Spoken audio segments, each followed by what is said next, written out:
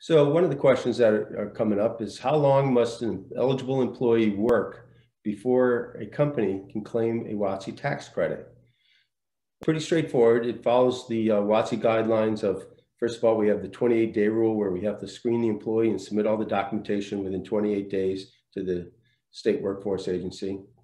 And then the employee, once we get the certificate back, the employee has to work a minimum of 120 hours for you to get 25% of the gross pay up to the first 6,000.